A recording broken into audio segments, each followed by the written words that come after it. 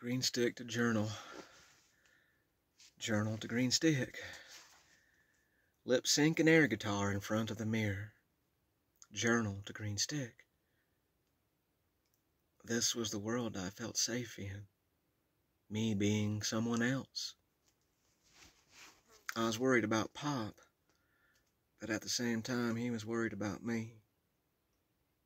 If I wasn't flopping around in bed with the green stick twirling in my hand, I was dressing up in different costumes and acting out scenes in front of the mirror. Fly, don't. Fly. God, really, we're fucking doing this!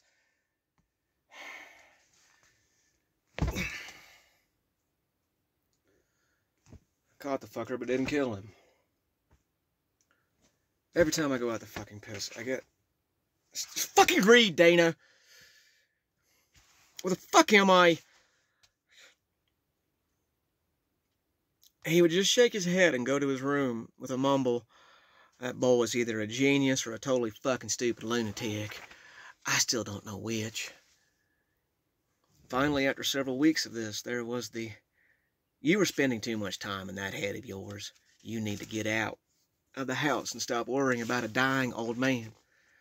I'm fine, Pop, I replied. Hoss, go be a kid. It's great it's also 100 fucking degrees right now, and... Dana, just stop.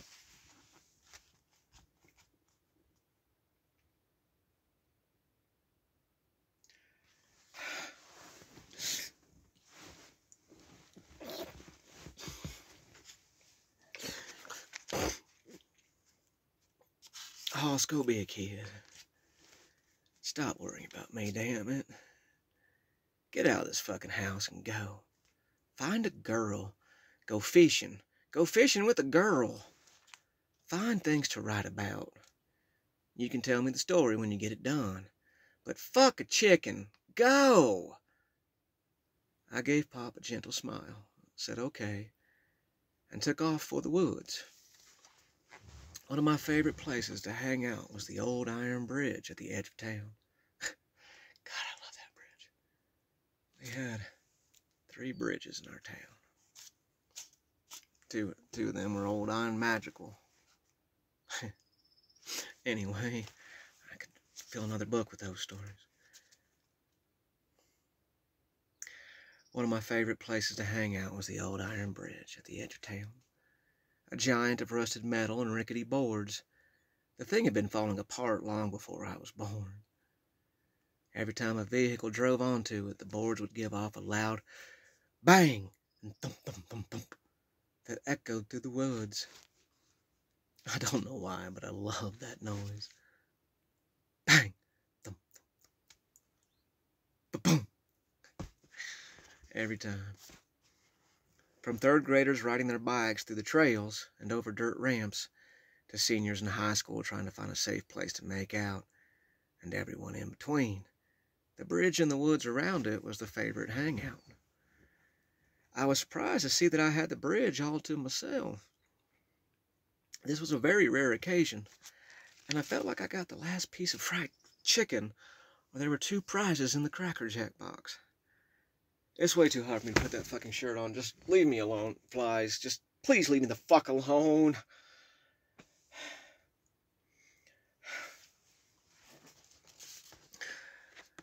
The last big flood buried a giant log into the side of the riverbank. It was a massive tree that extended out to the middle of the river, and the best place to sit was all the way at the very end. The branches made a perfect seat, and there were places to set your drink, tablet, fishing pole, whatever you had with you. It was dubbed the cool log, and how cool you were depended on where you sat. Always being one of the small kids, I usually avoided the cool log drama altogether by sitting on the bank, or not at all. But I couldn't pass up the chance to sit out over the edge all to myself. Just inches above the slow-moving waters, it felt like the rest of the world had stopped, just for me. There were no screams in my head. There was no sickness killing my grandfather.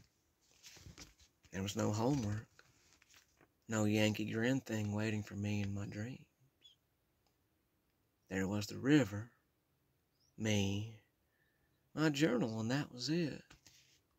I was in kid heaven, and the world was mine to create.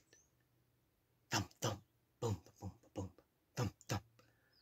The cars moved above me with their drumbeat, while underneath me the waters moved with a constant trickle and occasional splash. Thump, thump, boom, boom, boom, thump, thump. Completely lost in my head, I didn't notice someone had climbed out with me.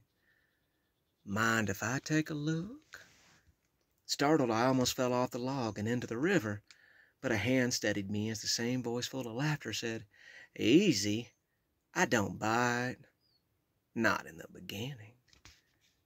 Recovering my balance, I looked up at the keeper of the hand and almost fell into the water again. Perched on the log, like a beautiful, seductive panther, was a long and muscular teenage girl I had never seen before. Her hair was shaved, a black stubble on her left side, while the right was a rainbow of different colors that fell to her shoulders. She was wearing a black t-shirt that she tied in a knot. Large round breasts tried to break free from the shirt as a six-pack of muscles rippled down to white hips. Her jeans were midnight black and as tight as my throat, which I suddenly noticed would not let me swallow. There were more holes in jeans, and any space not filled up with skin sticking out had various words and phrases written in different colors of paint. Her eyes were dark as coals, but bright as the stars on a new moon. Her eyelashes were long, and every time she blinked I could feel them caress my heart and make it stop. She was smiling at me and looking at me like I was some strange animal she was about to discover and devour. I wanted her to do that more than anything in the world. She was everything that Devon Side wasn't, and I was immediately in love. Giving me a smile, a nod, and with a dark voice full of fire and dreams, she said, "Hey." I smelled it from glaciers and planets realigned by the time I was able to find the nerve to say in the squeaky Peter Brady voice, "Hi." She sat down next to me, her shoulder gently touching my shoulder. She took the journal from my trembling hands. Without touch, a soul will not shine. Without touch, a soul only stares at its memories like old classic movies that have a place in the heart, but are only a distant thought. When the barriers vanish with a simple touch, when touch is so vital, so important. I hope these arms are all that you can feel. I hope I am holding you too close. I like where it is going," she said, handing me back the journal. Shoulder to shoulder, I just stared at her with a goofy look on my face until she let out a laugh, rolled her eyes, and said, "Well, start working on it." While you sit here?" I said with my mousy voice. "No, doofus, in the river." And for a split second, I actually looked down at the river and contemplated jumping in for her. I laughed, grabbed my pen, and tried to write, while this punk goddess of love sat next to me. I would have lifted off the ground and flew away if it wasn't for the fact that she put her chin on my shoulder to watch me write. She smells so sweet and dark, and my God, our cheeks are touching, and I need to write something, but what? Oh my God, I can't write anything. Oh my God, I write something, right? My God, she is letting me sit next to her. "You are not writing," she whispered into my ear. All thought vanished, and there was a singular voice that spoke in my head, and my hand heard it quite clearly. There was a moment of silence as she leaned forward, her cheek touching my cheek and resting her hands on my shoulder. like it was just a normal, everyday thing we would do.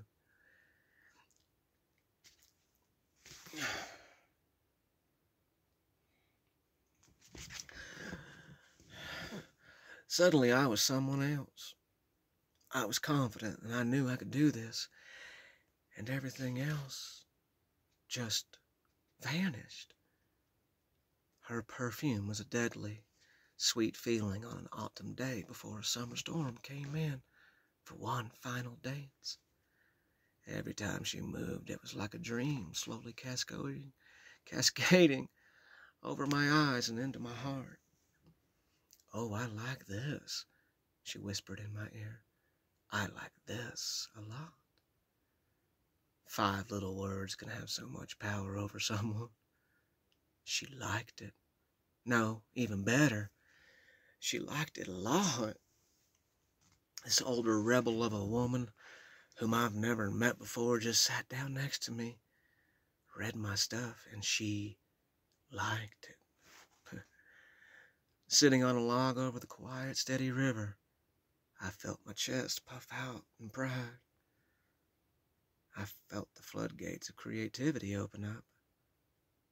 And somehow I found the words to have even more confidence. My hand went back to the journal as I said in a very overstimulated and excited voice, "I can make some more to write to. I can more some write.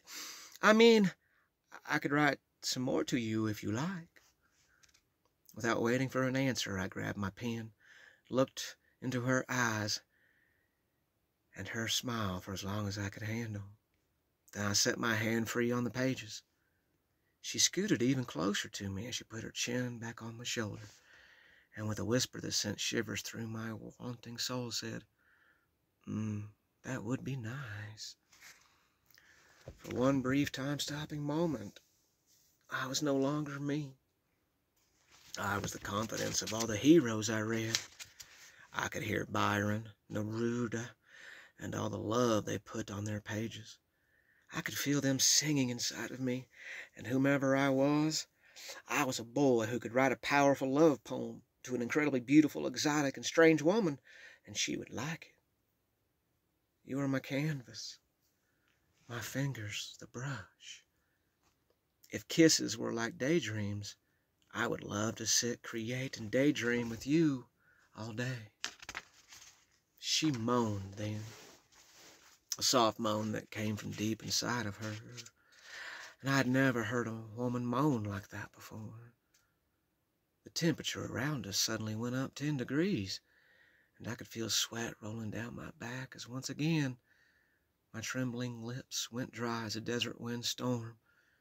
She kissed my cheek and whispered, "Nice, very nice." Trying to play it cool and failing miserably, I replied, I can write more for you." Laughing, she stood up and grabbed my hand. "Come on." She pulled me along like a willing lamb to slaughter. "Where are we going?" "Home.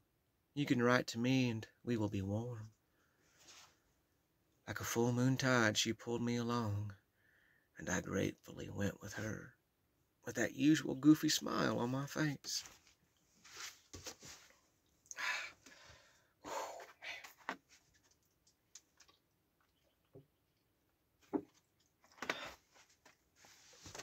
Her name was Martha, and she lived across the river in a small white house that was always up for rent.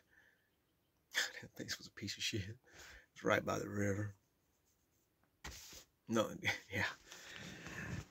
As we walked, she told me she had just moved to Devonside. She and her mom never stayed in one place very long, and if she actually went to school, well, she'd be a junior. But since they moved so much and her mom was never home, she just stopped going.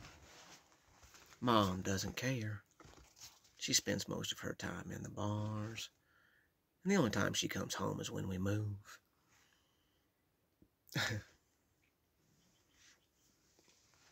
It was like I finally found someone that could understand and feel what I felt.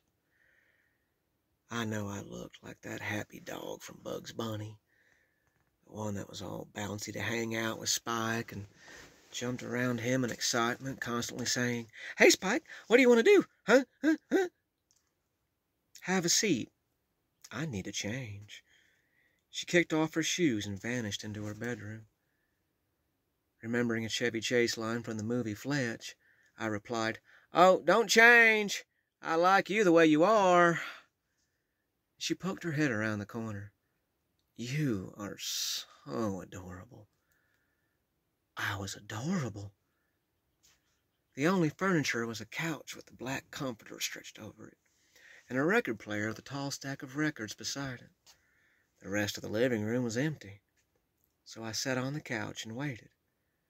Martha walked into the room wearing nothing but a black Sex Pistols t-shirt that fell just below her waist, and a pair of black tube socks that went up her long legs and stopped below her knees. I fell back on the couch as all the voices in my head sounded like a freight train screaming through my veins and into my loins.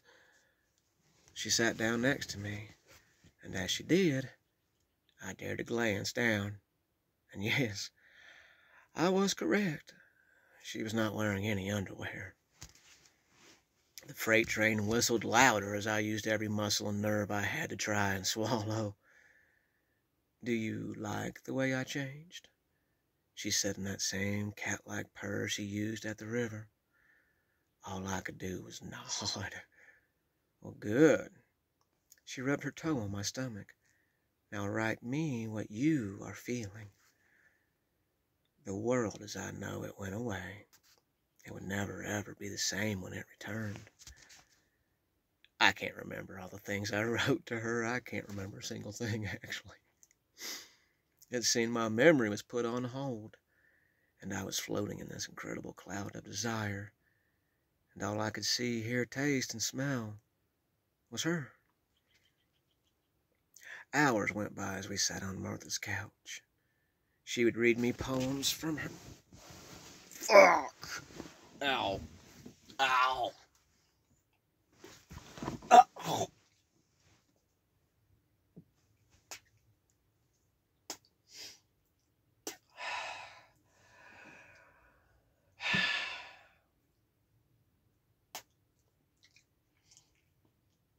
Oh, fuck.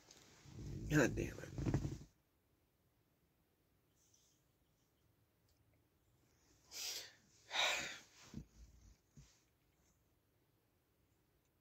Ow. Ow.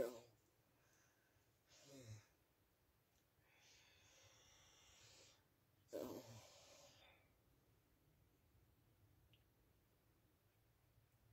Fuck, where was it?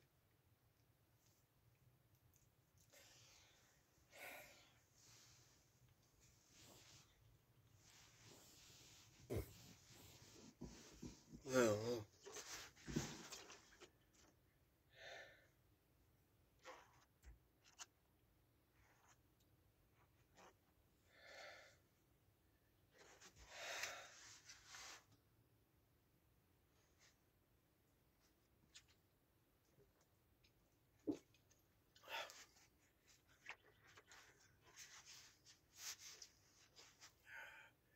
How much time? I got 10 minutes before the memory runs out. Go as far as you can, dude. You got just go. You're almost there. Where am I? Where am I? I don't. Fuck. God damn it.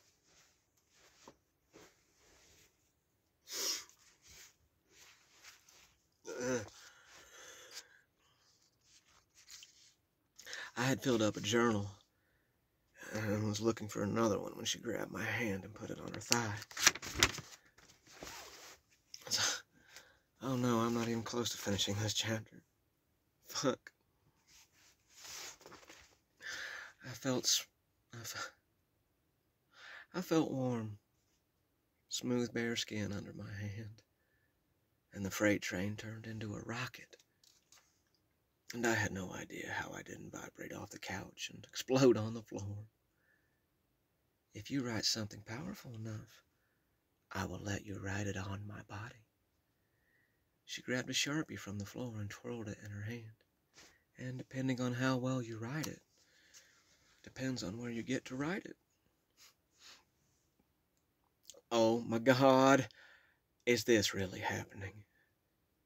It was a pubescent miracle that I was able to speak or move at all. Somehow I did. And the next 2 hours were spent writing my poems on various places on Martha's body. My fingertips would caress her skin as I found the places to write, and her moans telling me the places where I should keep going. I want to remember the words I wrote, but all I remember is her.